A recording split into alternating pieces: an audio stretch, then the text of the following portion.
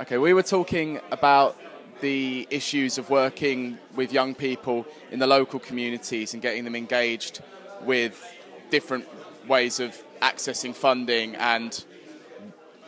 basically being a positive influence on their community. Some of the challenges we realised with that were that a lot of information isn't shared, a lot of things that are actually happening for young people aren't well advertised, and that actually a lot of local assemblies tend to be quite cliquey and people can't necessarily get in and have their say and influence them. And some of the ways And the key ways we thought we could change that were through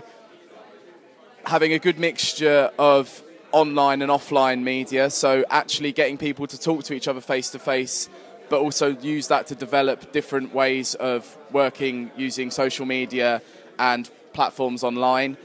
looking to engage people in ways where they feel part of something bigger, part of a movement, using the example of the Coney 2012 campaign,